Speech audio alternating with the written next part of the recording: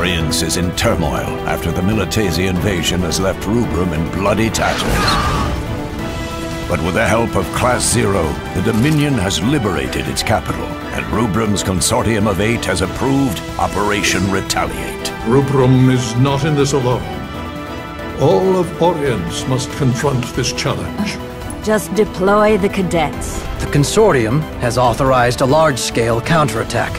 All battle-ready cadets will participate in this campaign. Show them the power of Agito cadets. The deployment of Class 0 to the outlands of Togorev gave us an opportunity to observe the cadets in battle. First out into battle, as always, is 7. Wielding a whip blade, 7 prefers action to talk, and can be counted on to get to work immediately. With his unique cards weaponry, cool-headed Ace can deliver killer blows from a distance. Take this! The huge scythe is the weapon of choice for Seiss. Powerful and deadly, Seiss doesn't suffer fools and takes no prisoners.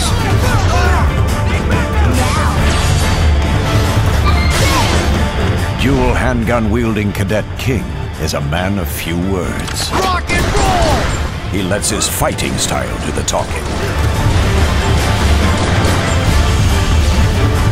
The mild-mannered and hard-working Deuce can heal with the power of her flute and strengthen her allies to even greater ability.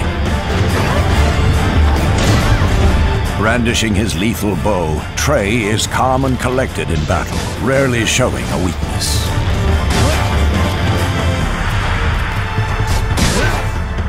With her heavy and unwieldy mace, Sank wreaks havoc while showing the enemy no mercy.